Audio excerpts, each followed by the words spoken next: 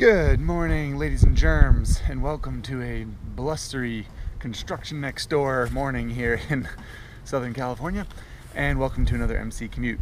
Today's ride, yet again, is brought to you by Sena, makers of Bluetooth headsets, including the new 30K with mesh technology. With the Bluetooth headset, you can talk to your buddies, you can get directions, you can listen to music or podcasts. You can also support MC Commute, which is what Sena does. So if you're in the market for a Bluetooth headset, please go to Sena.com or click on the link in the description of this video. Our guest today, it's Yamaha's XSR700, little retro cool looking little bike. It's based on the MT-07, formerly known as the FZ-07 here in America. I can see you European smirks from here, believe me. Anyway, fun little bike. We're gonna talk about all this stuff on the way to the office right now. So I hope you're ready, because I'm ready, and we're going. All right. Okie dokie. XSR700. So you got your MT-07 under there, the 689cc parallel twin, and the big, noticeable stuff. Obviously, this round headlight. Quite round, I think we can agree. Same basic chassis though. So tube frame, which in some of the MT models is contrast, which I think is kind of cool. This one blends in. I probably would have made the radiator black, right? But that's just me. Just like the other XSR, circles are the theme. You got circles here, you got a circle here, and you got these nifty Pirelli Phantom retro looking tires, which I think are actually pretty cool. We got a much taller seat. We'll talk about that. What else? I guess that's just about it. Some upgrades to the updates, I should say, to the suspension. But yeah, I think we're just about ready to ride. These freaking blinkers, which, come on, Yamaha. Can we get some LEDs in the house? All right, let's fire this bad Nelly up. Oh. Sounds like a gentle little fella, doesn't it?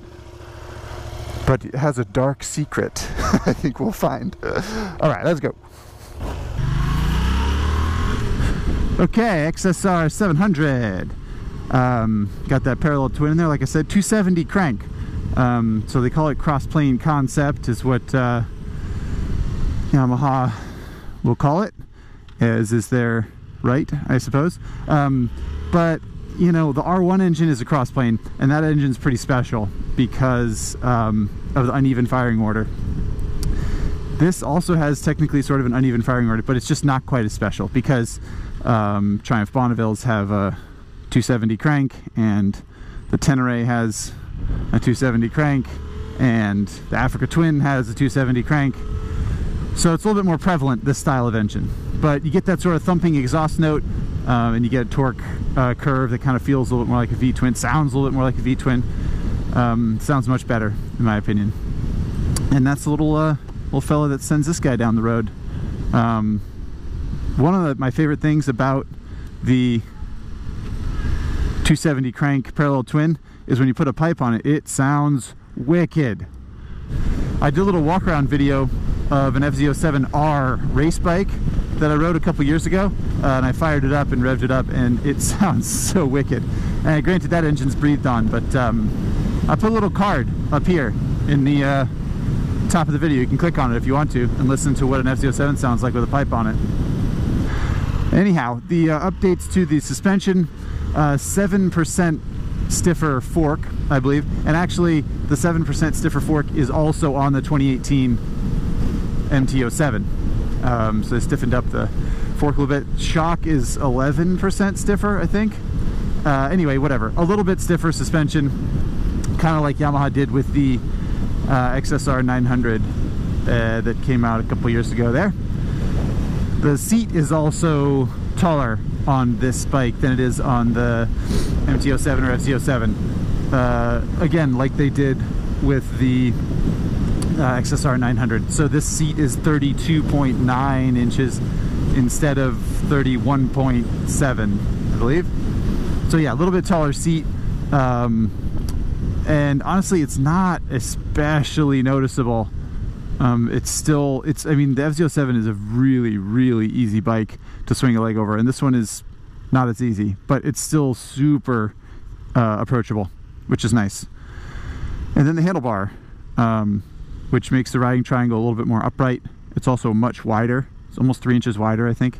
The XSR7 one is like sort of tighter, closer together there. Woohoo! It is. Funny little wheelie. Hopefully we'll get to do more of that later.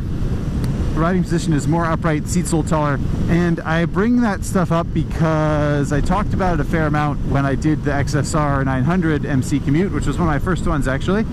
To me, the XSR700 was a huge improvement in riding position over the FZ09. The FZ09 is not bad, it's just, it's unique. It's interesting. You sit really close to the handlebar and you're pretty upright and the pegs are really low, whereas the XSR900 made a much more standard naked bike riding position with the seat back a little bit and you lean forward a little bit. So yeah, I thought the XSR900 was actually a marked improvement in riding position if that's your thing. For the FZ07, I think what a fun little bike. Why would you do wheelies like that? Why? Just because you can, I guess. Anyway, sorry. The FZ07 riding position, MT07 riding position is a little bit more balanced and a little bit better to begin with, I think. So this bike I'm not as enthused by, frankly. I would put a lower bar on it. I would lean forward a little bit, make it a little bit racier riding position. What with the stiffer suspension and the wind blast on the highway, which I will complain about in a minute, I'm sure. There we go. Brap. It's so lively. It's a really, really fun engine to use. The FZ07 MT07 is one of my favorite current models in the entire world. I recommend it constantly.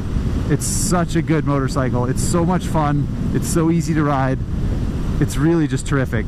So the XSR700 really kind of had a leg up to begin with, because the FZMT is just a stellar little bike. It's interesting that they said the suspension is 5 or 10% stiffer, because it feels pretty soft still. I guess that they're probably expecting plenty of 140, 150 pound people to ride this bike, maybe less even, and I'm probably 200 pounds or more with gear on. I suppose the suspension could have something to do with the a little bit of added weight too. I think this bike's 5 or 10 pounds heavier than an FZ MT, which the last time we weighed an FZ07 it was 400 pounds on the nose with a full tank of gas, with a full 3.7 gallons. And they claim for 10 for this bike, so I figure it'll be probably about 10 pounds heavier than the other bike. But that ain't no thing really. FZ07, such a light, small bike, so adding a little bit of weight, no big deal. This is a very long traffic light, so we can talk about the dash. See a dash there? Pretty good looking dash. Fuel gauge, speedo, trips, gear position indicator at the top there, which is a nice feature in my opinion. And then yeah, the tack that goes, a little tack that goes around the outside, which is kind of cool, I guess. It's simple, does the trick, no complaints. Yeah, and brakes. She's got 282 millimeter rotors and Advix calipers.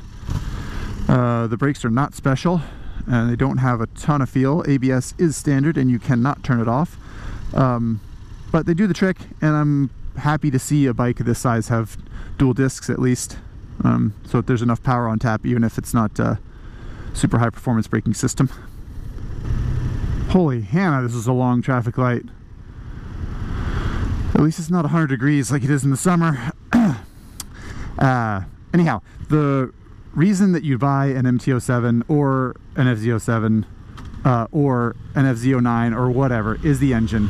Because this engine is superb. It's so good, it's so much fun. I mean, an entry-level, small, 300 and something pound bike, and I just hoiked a wheelie away from a stoplight for no good reason. How much fun is that? It's so awesome. Like, look at it go. What a little psychopath. It's really, really fun. The bike wants to have fun. And whether you're doing wheelies or not, it's a good time. Rap. Alright, little XSR, let's get on the freeway. Away we go. So yeah, this is my least favorite part of this XSR700, is being on the freeway. And now we're stuck in a little bit of traffic here, going 50 miles an hour instead of 70. But the wind blast is a little bit, I don't know, it feels like it's harder to deal with than it is on the FZ. I know it sounds weird, but the seat, scooting the seat back a little bit makes the pegs feel like they're kind of far forward for me, and the handlebars are set back a little ways. So yeah, like I said, I just wish it was a little bit racier. But even if the you know, sort of low handlebar kit becomes super popular on the FZ07, I wouldn't be surprised to see that. Or I mean XSR700, that is. The other thing I'd probably do with an XSR700 or an MT FZ07, whatever, I would gear it up a little bit. Hey there, bro. Ooh, tail bag on the cruiser, respect. Splitting lanes at 70 miles an hour. Doesn't really seem necessary. But you do you, my man. Anyway, another update I would probably do if I owned this bike or the base MTFZ is go maybe 1 or 2 teeth smaller on the rear sprocket, or maybe even a tooth bigger on the countershaft sprocket, just to gear it up a little bit. It just makes so much torque. I mean, it'll wheelie in 3rd gear, so heck, gear it up a little bit and let it wheelie in 1st and 2nd gear, and then probably get a little better mileage on the freeway and let it lope along a little bit. I don't know, just throwing it out there.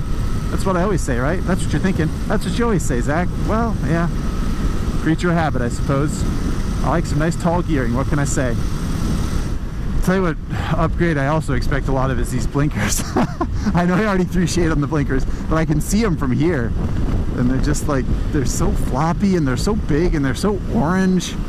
I don't know. There's the same blinkers that Yamaha's been using for years, and there's nothing like actually wrong with them. I just feel like, considering Yamaha kinda has been knocking it out of the park with their actual motorcycles, it's like, man, give us some blinkers that aren't so owed.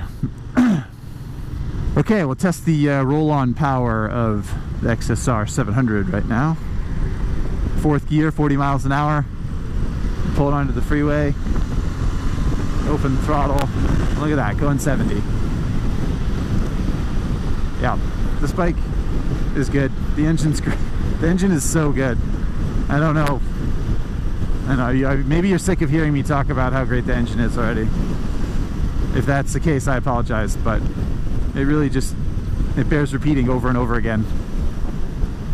Buenos dias, Irvine. Look at you with your beige buildings and your lot ready for new construction of more beige buildings, I assume. Crap. Are you kidding me? What a crazy little bike. It does not have wheelie control, by the way. You gotta do that yourself. All right, what have we not talked about on the old XSR700 for 2018? I don't know. I feel like we've had a pretty comprehensive rundown of this sucker. We could talk about price. And actually, I wanted to talk about price sooner than usual anyway, because it's $84.99, the XSR700, so $8,500, let's call it. And that's not a bad deal, right? Can we agree? That's not too bad. $8,500 for a you know, stylized, excellent little motorcycle that you can do flipping anything with. But the problem is, I think, that for $500 more, you get an FZ09. Doesn't that, like, I don't know, doesn't that like sting a little bit? And this is the whole problem, right? This is like, with creating a model line of motorcycles, you have to be careful to not to create too many that are too similar. This whole like problem that Porsche had years ago with the Boxster, right? Like, you make the Boxster too good, people aren't going to buy a 911. And I feel like this is the situation with the FZ07 and FZ09. To be fair, you got to pay more to get an XSR700, which would be the comparable FZ09, sorry, MT09. I got to get used to that. I guess I just feel like I would be in a tight spot, and I just don't know if I would buy an XSR700. I'm not in love with the look enough. I think that the FZ07 is MT07, Jeebus, is a cool looking little bike, and you save $900 if you get an MT07 instead of an XSR700, which is, nothing to sneeze at, right? All right, let's try to back it in. I don't think we'll really be able to, but we'll try. It did not like that. Didn't like it one bit. Crap. Loves wheelies, though. Look at it go. Oh my God. What a crazy little bike. Why are you so crazy, little bike? Let's try again. There we go. With a DIY slipper clutch, then I managed it. So yeah, I think I would struggle to buy an XSR700, not because it's not a cool little bike, just because you can get other stuff. You can get other stuff in the Yamaha family that's just as cool looking, or the same price for more horsepower. I don't know. I would struggle a little bit. Taking you guys through my struggle here. You could also buy an SV650, which is not a bad little bike at all. And the standard SV650 sort of combines the MT07 XSR700 aesthetic a little bit. It's got the round headlight, but it's sort of like modern. I don't know, just throwing it out there. When it comes to a little naked bike like this, I honestly, like I said, I wouldn't recommend anything other than an FZ07. It's such a terrific MT07. Shit. Anyway, whatever. The 07, you know what I mean.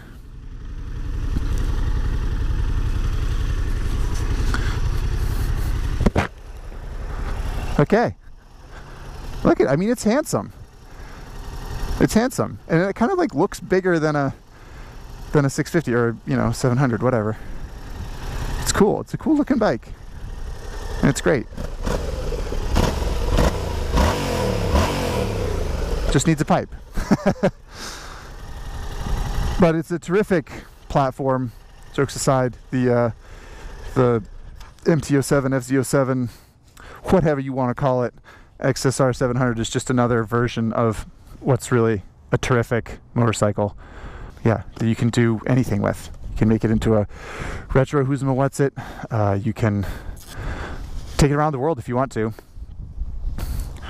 And if you don't believe me, I'll drop another card in here for our contributor, Tiff. She rode an FZ07 all over the world, all around the lower 48. She went to frickin' Alaska and Central America. It's an awesome story. So click on it if you want to. Okay, I guess that's just about it with the XSR700. I hope I answered all the questions that you have. If I didn't, leave a comment. To see a dyno curve of this 689cc parallel twin with a 270 crank, then I left a link, and there's a link or two in there for our lovely sponsors. So hope that's good, guys. Thanks again for riding along, and yeah, see you soon.